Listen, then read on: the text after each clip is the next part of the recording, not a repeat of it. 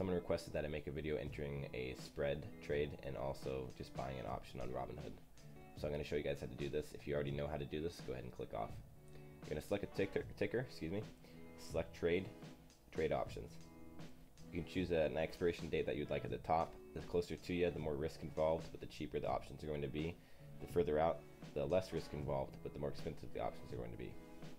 Now you can see at the top it says buy call. That means you're going to buy a call. That's what's selected there, buy call. Let's say we're going to buy the 156 call.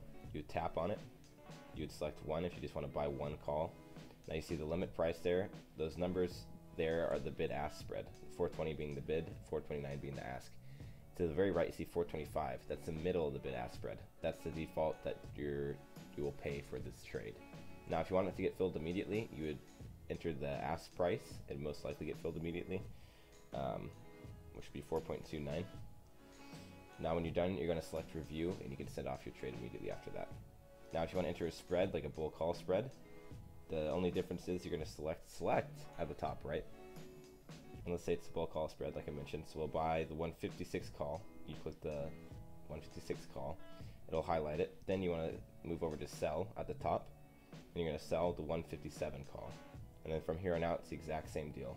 It'll show since you're paying 425 for the call you're buying and getting 367 for the call you're selling, your total cost to enter the trade will be $58. Now you actually have to set aside collateral for this kind of trade. But I won't go into that right now. But same deal. If you want to buy one of this spread, you tap 1, and then you see the bid-ask spread there. You can leave it at mid, or if you'd like it to get filled sooner, you can enter a higher price. For example, maybe 0.65, or maybe all the way up to the ask price of 68 cents. And then you're going to hit review and send it off. So exact same thing from here on out.